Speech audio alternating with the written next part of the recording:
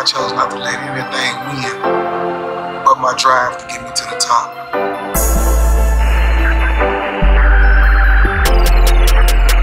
Frank Lee made the beat.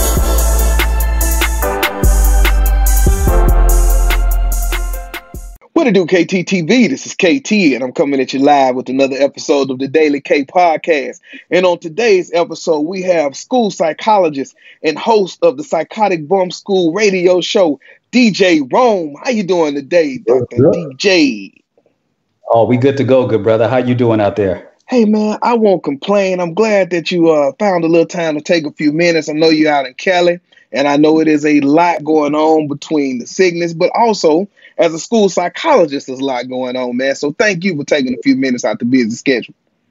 Oh, thank you for having me, man. It's quite an honor. You were on the Psychotic Bump School radio show, so I know you know how to bring it, good brother. So it's an honor for me to be here with you and your audience this time. Yes, sir. And once again, thank you for sharing that platform, man. Welcome. Indeed. Welcome.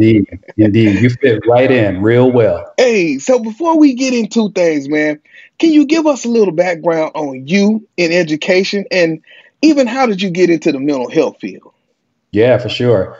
Probably working on close to 30 years of being in education in general. It sort of fell into my lap because coming out of high school, man, I was just so certain that I was going to have a career in music. Like, first and foremost, I was playing guitar back then, and the only thing that I was interested in post high school was playing funk and rock guitar in a band somewhere or become a studio musician.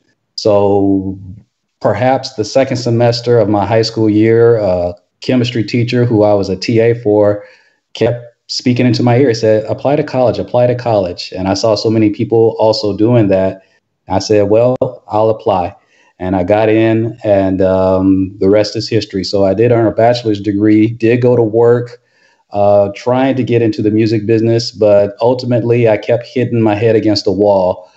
Concurrently with that, I did develop a reputation as a promoter and DJ in the underground soul movement in Los Angeles. So concurrently, while those other ambitions were trying to manifest, I kept meeting people who were getting on their feet in the field of education. And so I'd say, not to date myself, in the mid 90s, I made the switch. I became a teacher's aide, a paraeducator. And then the following year, I joined a classroom, or I was invited to join a special education classroom, and fell in love with it, man. And so I became a substitute teacher a few years after that, and was a substitute teacher for about 14 years. And 11 years into that, I got into school psychology. And I was just trying to figure out what's the next step to really solidify not only my career, but my life. As much as I love being a substitute teacher, and you know this because you work with teachers and substitute teachers, as much as I loved it, it's not reliable. You're waiting by the phone all the time, and it's better to have guaranteed income, especially over the summer, because you educators have your checks doled out, a little bit set aside each month for you. So it's nice to have that during the summer if you're fortunate enough to have that. So I wasn't getting it as a substitute teacher. I was not getting that. So my life was really rocky, financially just up and down. And so I was thinking, well, what will bridge the worlds together between mental health, education, and learning? And I said, school psychology. So I became a school psychologist, good brother. So going on 11 years now, I've been doing this work. So it's been a blessing. Yes, man, that's an awesome story, man. Right. The good thing about it is I relate so much as far as starting as a TA, man. Just going in, being a para, working in special ed, man, and just saying, this is what I want to do. And that was in 2001. And so my last year as a special ed teacher was 2016. Yes, sir. Yeah. So in the game for a while. You know the journey really, really well. That's awesome. Yes, sir, man. And so now, as a school psychologist and understanding what we're dealing with, and even understanding the numbers in your area, are you seeing students and staff? How are you seeing them deal with the pandemic on that end? Yeah, it's been hard because my district, my particular campus is in the hardest hit area in my region. I'm in Northern California. And so it's a Title I school, which means that it's demographically diverse, and they're assumed to have certain acute needs that may not be reflected in other more affluent areas. And so dense populations tend to lend themselves to a high potential for a coronavirus outbreak. And that's exactly what's happening. And so I'm seeing a myriad of responses. I'm seeing a few students rise to the occasion and try to hang in there with distance learning. However, at the same time, I'm seeing families really struggling to keep their head above water, to keep shelter over their heads. I'm talking to parents who literally are about to check out of a motel with no clear next destination in sight as a result of this pandemic, as a result of the devastation that it's had economically on our communities. And as they say, if this country has a cold, the Black community has the flu. So everything in our community tends to be exasperated or exaggerated compared to the rest of the nation. So I've seen a full gamut of a little bit of coping, a little bit of management. Overall, however, I'm seeing more suffering and struggling than I do the other. Man, and as a school psychologist, and giving tips, because I'm going to do this for Wellness Wednesday, what are some of the ways that you start to heal or start to talk about those conversations with your students? Yeah, that's a good question, because everybody is coming to it with their stuff already in tow. You know what I mean? It's kind of like that song by Erykah Badu from your great state of Texas. She's from Dallas, but she had a song called Bag Lady. And so what she was talking about is we all carry our stuff with us, sometimes from relationship to relationship, from situation to situation. And in the field of school psychology, I see a lot of overlap with that. And so what I've been trying to encourage people to do and to really keep aware of is, despite what your needs may be, or despite what your issues are that you might be trying to focus on, the most important thing, full stop, is just surviving this thing. And putting all that aside without putting too many additional expectations upon yourself to perform at a certain level, to execute at the level that you were prior to the onset of this pandemic, and help them to modulate and moderate their expectations about what is acceptable and expected now. Now, not only is that important for our students, but of course, that's important for educators who out here, we're doing a lot of distance learning. And so understanding that some of our kids who have acute needs and they may not be able to log in all the time because their families are going through stuff, to not put too many educational curricula expectations upon them. You know what I mean? So for the students and their families, I try to help them remind themselves all the time to modulate your expectations right now, and just understand that what you can control is what you should primarily focus on. Not expect too much from yourself right now, and try very hard to not be too hard on yourself right now. That's very, very important. Hey, man, that's why you won Psych of the Year right there, huh, man? Yes, sir. Thank you. Thank you. Yes, sir. Congratulations, yes, man. Yes, sir. Thank you. Yeah, that was a few years ago. But yeah, I carry it with me because it's so important. I mean, we think we should be operating at optimum level right now. And with all of these prevailing issues happening at the same time, it's very, very hard to do that. And one reason I love the podcast, and I know you talked about this earlier, but as educators, man, we have some of the most awesome side jobs in the world. And so I know that you host the Psychotic Bump School radio show. Yes, sir. And that is, I mean, one, what do the students say? But then two, how long have you been doing it, man? And just give us a little bit more background about the show itself. Oh, the show itself? Well, it's amazing how you can live very compartmentalized lives as an educator, because your students know you as Mr. Thomas or what have you. They may not even know Kendrick and what Kendrick do, how Kendrick do outside of being Mr. Thomas, you know? And so we wear multiple hats. And so my students, for the most part, don't know what I do. And most of my coworkers and colleagues don't know what I do outside of the realm of what I do. But that is very intentional in a lot of ways, because I love my privacy and I love keeping things within their boundaries so that I can do what I do the way that I do it. Because on the Psychotic Bump School podcast, there are topics that can be a bit triggering. There are topics that can be a little bit controversial because I dive in, man. And I talk about those things that are very, very relevant to our community. Psychotic Bump School, of course, comes from the great classic P-Funk Jam by Bootsy Collins, produced by George Clinton. I'm a big Parliament Funkadelic fan.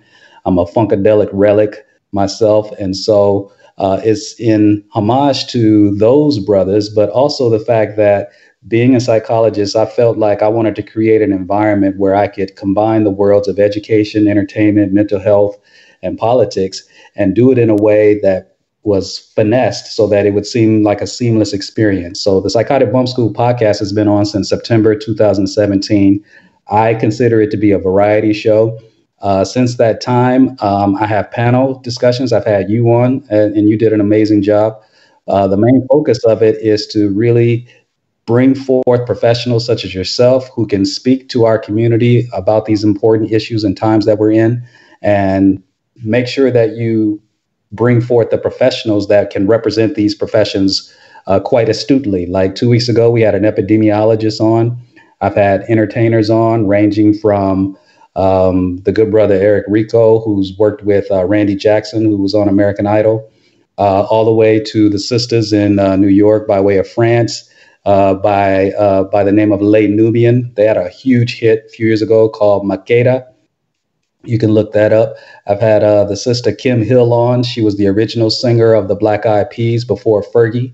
And so she's a good sister of mine. And I've had a ton of educational professionals, like I said, just like yourself, a lot of psychologists, licensed marriage and family therapists, licensed clinical social workers. And we just get it in, good brother. And so the idea is to bring out the best in our community and allow them to shine, and to, again, represent their respective professions in a way that reassures our community that we have everything that we need, and we have trusted, verifiable sources, proven commodities in our community who can speak to these issues professionally, with insight, with the credentials to back it up, and the conviction and the courage of their convictions to let people know that we are here. We're here to support, provide service, and to represent Black people as best as we can, because we're a beautiful, diverse people. And the fact that you're doing what you do and you're doing an amazing job on your platform just further speaks to that. And so I just want to bring forth as much Black talent as I can. Of course, all is welcome. I don't just have only Black folks on the show, you know what I'm saying? But to this day and to this moment, if I can recall, I lost count some time ago, but Psychotic Bump School in 3 years has had easily pretty close now to between 250 and 275 different guests. And so we get it in. So premiering and showcasing Black talent is what that podcast is all about. Yes, sir. And what days do it air? Just in case anybody trying to make sure to get locked in. 100%. Monday evenings from 5:30 p.m. to 7 p.m. Pacific time on radio station KCWG, thetruth.com. You have to get all of that in there. KCWG, thetruth.com. And it's called Psychotic Bump School. And while that's a gospel radio station, my show does not focus on gospel. I have nothing against it, but DJ Rome is a very spiritual brother who has no judgment. And we talk about some very spiritual issues. In fact, the most recent episode is just all music, just funky soul, underground music from the best regions and corners of what underground soul music is all about. So I definitely encourage people to tune in. You're going to have a wonderful time. And if you're not careful, you just might learn something. Hey, that's it, man. Doing it for the culture. Yes, indeed. So what's next for you in education? And also what's next for the podcast? Well, next in education, continuing on with my career. I mean, getting really close to being 30 years in this field right now. So continuing to develop up and coming psychologists. I have 2 interns this year. Every year for the last 4 years, I think I've had at least 1 or 2 interns every year. So I just picked up a second intern to go through the rest of the school year with. So that keeps me very busy. So continuing to give back to the profession to make sure that I do my part to raise awareness about the need in this profession for Black men, number one, and Black people in general. I would like to further my own personal education and continue to grow and build my second language fluency with Spanish, and perhaps spend some time learning, Swahili and perhaps Hmong as well, because we have a lot of Hmong speaking students in the region I work in. So continuing to learn, continue to advance myself, and continue to personally develop myself. And as far as the podcast, man, I'm still trying to get as much notoriety for it as possible, and continue to let people know that this is a premier source for the best in underground funky soul music. And I just want to continue the mission of being sort of that hybrid, and just create this world of Psychotic Bump School to where it just really represents a universe unto itself. And I hope to continue to provide that universe for the underground soul movement currently with the educational community as well. Yeah, man, that is the way to do it. Because Yes, we have like I say, just being African-American males in that field gives us an advantage, because we are really seeing it front line, and then we're bringing it back to the community, and being able to just have that voice is something awesome, man. So I appreciate the work that you're doing. Congratulate you on all the success. And if somebody want to contact you, man, what is the contact information? Maybe they want to be a guest on the show. Oh, hit me up. I have an Instagram page. Just type in psychotic_bump_school. I know that's a lot, but Psychotic Bump School is also on Facebook. So you can hit up the Facebook page, and you can send a message to the KCWG website. So if you're having trouble remembering those call letters, it literally means Keeping Covenant with God, KCWG. So you can find me on all those platforms, and I would love to meet you, especially if you know any mental health experts or professionals or educators or up-and-coming musicians. You're all welcome on Psychotic Bump School. So I'd be honored to meet you. Let's work, man. I sure appreciate the time. Just giving us some information, because the podcast are informative, man. And I say all the time, if people knew just the resources that they can get from just doing this, because not like we getting paid, but it's just that sheer love of informing and motivating our community. And I think the more opportunities that people get, the more we can grow the culture. And so once again, thank you for taking some time out for the channel today. And I look forward to getting this out to someone and just sharing it, man, from the Corona talk all the way to the podcast, man. Well, I really appreciate that. I mean, it's so important. And we have this runoff election coming up in January, on January 5th. Yesterday, December 7th, well, 2 days ago, by the time your audience sees this, was the last day to register in Atlanta. If you're an Atlanta, Georgia resident, get registered to vote. The race and the fight is not over. We still have to stay engaged. We got to vote every 2 years. Keep in contact with Mr. Thomas's show here, because you get some really, really great insight. And follow Psychotic Bump School. And I'm really honored to partner with you, good brother, on these issues. So thank you very much for having me. Yes, sir. All right. This is KTTB signing out. 100.